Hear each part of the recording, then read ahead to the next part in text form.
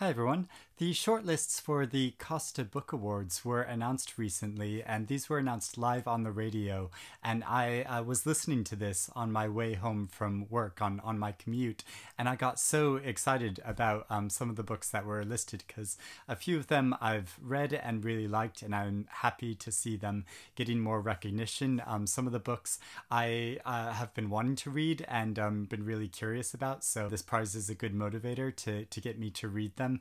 And then other books I haven't really heard of before, and but sound really good, and I'm really intrigued by now. So I thought I would talk through the whole list, because one of the good things about the Costa Book Awards is that it's divided into different categories. And I'm somebody, you know, who mainly only reads fiction, and but when a book prize shines a light on these different books in different categories, it naturally makes me more intrigued to read outside of, you know, my normal genre that I read in.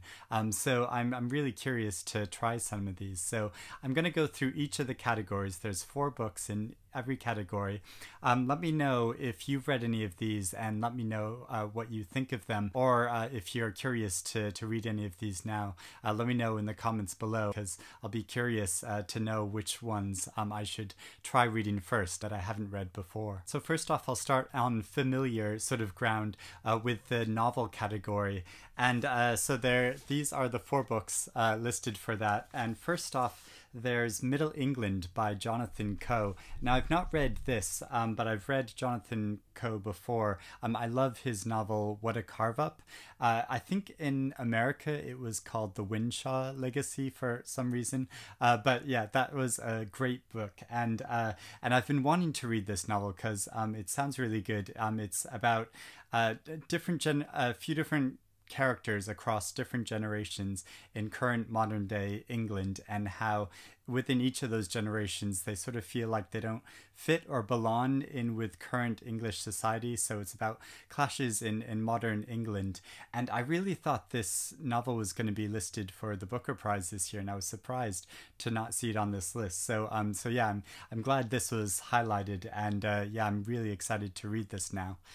Then a novel I was so excited to see on this list, and that is Starling Days by Rowan Hisayo Buchanan. And I thought this was such a moving novel. So this is the author's second novel, and I loved her first novel too. And she has an interesting way of showing dual sides of narratives, like 2 different characters, and she gives sort of equal weight to both of their stories to show the sort of complexity of their relationships with each other. And so this novel, it's about a couple who start off living in America and then move to Britain, where the male partner wants to manage one of his father's apartments, and it's about a number of different issues, including mental health issues, about depression, but also about bisexuality, and about the emotional distance between a father and a son. And yeah, I found it such a moving novel, and so I'm so happy to see this highlighted. Then there's a novel called Confession with Blue Horses by Sophie Hardach. And I've heard really great things about this novel from my friend Antonia. So my friend Antonia Honeywell, who's a writer, and each year she and I read the long list of the Women's Prize for Fiction, and we always duke it out because she's quite a critical reader. She'll really pick books apart, and you know, I'm like Mr. Positivity. I'll read a lot of the books on the Women's Prize long list, and I'll be like, oh, I thought they were great. I really enjoyed them all. And she's like, no, not this book. But this novel, Confessions with Blue Horses, she's been raving about this novel all year, and she was just she runs a radio station book talk show, and she was just talking about this today on her radio station about how much she loved this novel and is a big advocate for it. So it takes place it sort of takes place in London, but is looking back on the lives of a pair of siblings, a brother and a sister, who grew up in East Berlin, and how they don't remember a lot from that early life. And over the course of the novel, they gradually uncover what happened to them. And so it's that sort of exploration of the past. And, you know, I traveled to Berlin for the very first time last year. And I've been so curious to read more about this city since then and the fall of the Berlin Wall. And so I've been reading more books about that period of history. And a lot of books have been written about that period of history, but there's a reason for that, because it was such a fascinating period and such a crazy thing that there was this divided city between the East and the West like that. So yeah, I'm very excited to read this novel now. And then there is Shadowplay by Joseph O'Connor. And I've never read anything by Joseph O'Connor. I sort of thought that he might not be an author for me for some reason. I don't know, that's just like a very vague assumption I made, just sort of looking at basically the covers of his novels. But this novel sounds really exciting, interesting, kind of gothic and twisted. So it takes place back in the time, basically it's about the life of Bram Stoker when he was living in London as a theatre manager, and about the lives of a few different people in his life at that time, and about the formation of his very famous novel of Dracula, and how that came about. And yeah, and so it's like a dark sort of twisted gothic tale, which I could really get into in the winter months. So those are the novel categories, and I should say that the writer John Boyne is one of the judges for this category. So he was involved with picking these books, and you know, I'm a big fan of his fiction, so I'm naturally inclined to trust his taste. Next is the first novel category, and these are books that two of which I've been really keen to read, and two I hadn't heard of before, so was excited to learn more about them. So the first is The Confessions of Frannie Langton by Sara Collins, and I've been so curious about this novel. So it takes place in the early 1800s in London, where a woman who came from the Caribbean, I think, is standing on trial for the murder of her two employers. And so it's sort of a mystery story, but also I think has sort of gothic overtones to it. And I was listening to the author speak about this on the writer and journalist Damien Barr. He started a TV program recently called the Big Scottish Book Club, and Sara Collins was one of his guests on the very first show of the Big Scottish Book Club, and she was talking about this novel, and they had a really interesting discussion about it, and it just sounds so good. So I'm really excited to dive into this over the winter months. Then there is The Other Half of Augusta Hope by Joanna Glen, and so this is about a girl who is very precocious, who grew up into a very precocious woman, and she was very intelligent and smart, but felt like she didn't really fit in with the people around her. Now, this sounds to me a bit like the novel Eleanor Oliphant is Completely Fine. I don't know if that's an apt comparison to make. Let me know if you've read this, if you think that sounds right. Then there is the novel Queenie by Candice Carty-Williams, and I'm sure you don't need me to describe this novel because it's been talked about a lot this year, and the author has become something of a young superstar. So this is sort of being touted as a sort of Black Bridget Jones diary, because it's about a young Black woman in modern day Britain trying to find her place in society, and meant to be quite a funny novel, but also have a serious side too. And I've been really eager to read this. And then there's a novel which I'm really curious about. It sounds really odd. So it's Diary of a Somebody by Brian Bilston, and it's a novel about a man who is an aspiring poet, and he decides to set himself a task of writing a poem every day of the year. So it's following his diary throughout the year, commenting on his life, but also sharing his poems. So on each day there includes a poem by him. And so this is an author who's very popular on Twitter for his comic poetry, and I'm very curious to see how that translates into novel form.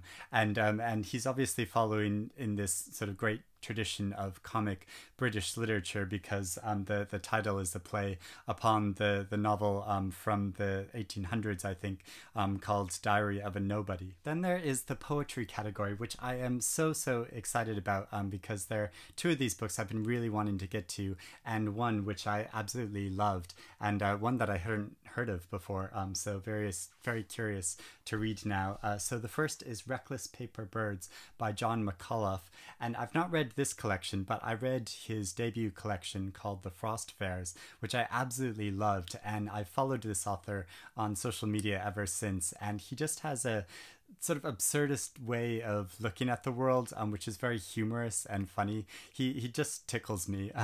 And this collection is blurbed by Richard Scott, who was shortlisted for the poetry category in the Costa Book Awards last year, for his wonderful collection Soho, which I absolutely loved. And this collection, I love looking through it because a lot of the titles of the poems are very funny and just draw you in and make you want to read them. So, like, there's one poem called Notes for a Cheery Post-Apocalyptic Short, and one called Please Don't Touch Me, My Head Falls Off.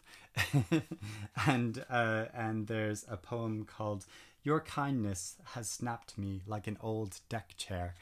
So yeah, I'm so excited to get to this and very excited to see this on the list. Then there is Surge by J. Bernard, which is absolutely one of my favorite books of the year that I've read so far. It's so powerful. So Jay did research into the new crossfires in the early 1980s in London, which was a fire in South London, which killed a number of young black British youth. And the circumstances of this fire were very suspicious, and the police work that investigated it was very shoddy and mishandled, and there were a lot of protests that followed because of this. And it pointed to a lot of racial tension in modern day Britain. And so the author explores the history of this by invoking the voices of some of the victims and the protesters surrounding this incident, and brings it into the modern day and instances of social injustice today. So I so recommend this book. It's really brilliant. Then there is Flèche by Mary Jean Chan, which I keep hearing really great things about and I've been wanting to read. So Jen Campbell made a whole video about this collection, and the title is a sort of play upon the word, which is the French word for arrow, and means a offensive mood in fencing. So it's a sort of stance of combat, but then obviously the sound flesh in English means flesh and sort of vulnerable and soft flesh of our bodies. And so it's a sort of play on that duality and state of being, while also looking at queerness and multilingualism. And so yeah, it sounds so good. I'm very eager to read this. Then there is the collection The Mizzy by Paul Farley, which has a really beautiful cover, and I hadn't heard of this before. But it's a collection which explores the sort of in-between stages between different transitions in society, so like from analog to the digital age, and also from the natural world to urban life. So I'm very intrigued to explore this as well. And here are the 4 books in the biography category. The first one I was very excited to see is In Extremis by Lindsay Hilsum, which is looking at the life of Marie Colvin. And I don't know if anybody else saw that film, which came out earlier this year, called A Private War, which was about Marie Colvin's life, played by Rosamund Pike, and really powerful movie. So she was a photojournalist who went to some of the most extreme war zones in the world to photograph them and report on them. And she interviewed figures like Colonel Gaddafi and Yasser Arafat, and she kept traveling to these very extreme locations, and was obviously driven by this slightly self-destructive side, but was also driven by a powerful need to testify and pay witness to these experiences happening in the world that a lot of people people wanted to turn their backs on. That film made me really curious to know more about her life. So yeah, I'm very interested to read this biography now. Then there is a book called On Chapel Sands by Laura Cumming, and so this explores the story of the author's mother's life when the mother was a girl living on a seaside coastal town in England. When she was 5 years old, she was kidnapped and disappeared for 5 days, and then reappeared. But she didn't remember anything from this period of time, and it was all sort of hushed up and a lot of secrecy around it. And so she takes that as a starting point, exploring the history of that, as well as other like mysteries in this British seaside town. So that sounds really intriguing. Then there's a book with a really beautiful cover called The Making of Poetry by Adam Nicholson.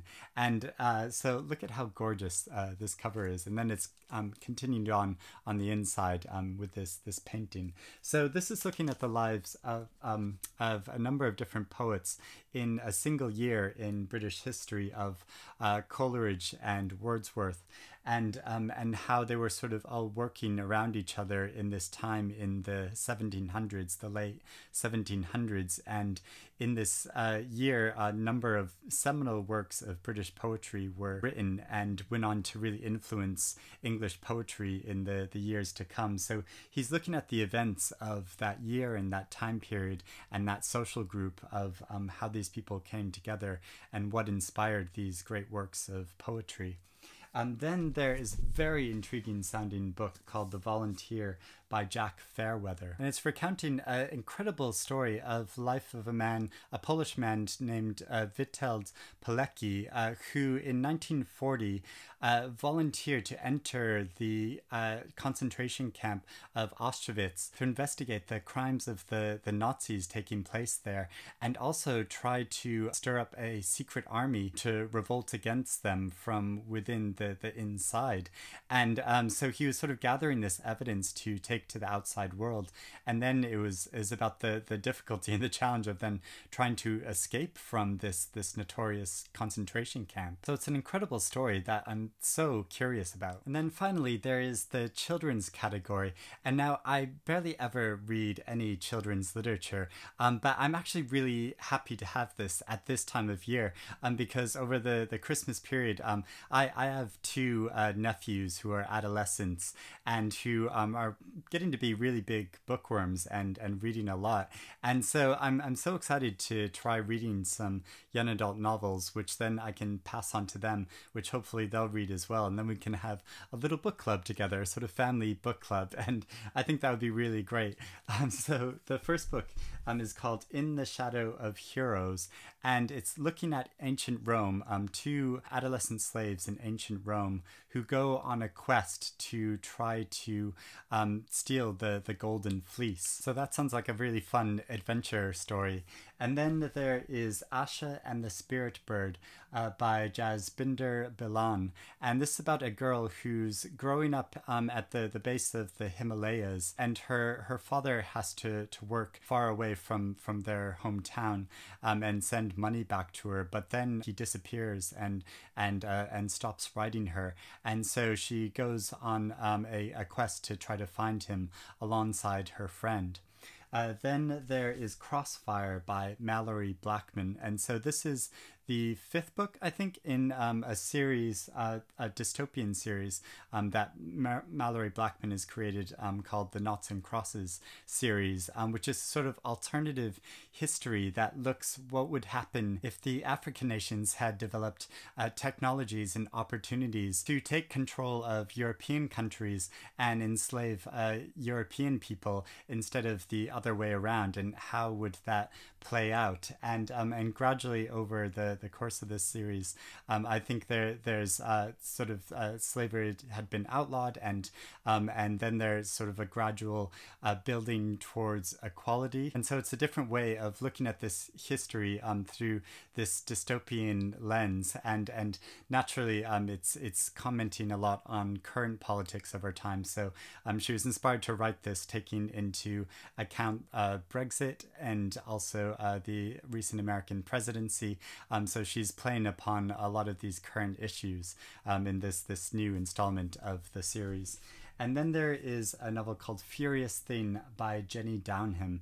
And this is about a adolescent girl who finds herself frequently driven to rage, and raging against the people that she's closest to in her life, which is alienating her from them, which is actually the complete opposite of what she wants to happen. So it sounds like a really moving story about the issues to do with anger management. So those are all the books on the shortlist, and a lot of them I'm really curious to give a try. But like I said, let me know in the comments which ones you're most curious about, or if you've read any of these, what you think of them and who you'll be rooting to win. So I think the announcements that will occur of each category winner will be announced at the beginning of January, I think on the 6th of January.